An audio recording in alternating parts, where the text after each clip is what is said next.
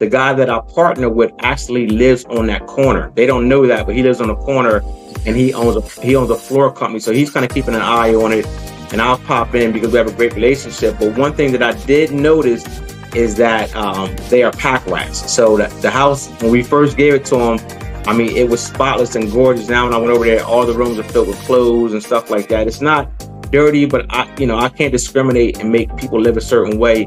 My thing is, and they tell you this with the insurance companies, you can pre-screen them like any tenant. You don't have to say yes to them. You know what I mean? Like, you can pre-screen them. You can do background screenings. You can interview. And if you don't like them, so be it. But, if you're looking to get your place rented and not be bothered, you got the insurance company backing you. Like I'm not hard to work with, man. Like, you need a place. Here, take it. Have a good time. And I'll see you when the security deposit is due, and then we'll do a walkthrough.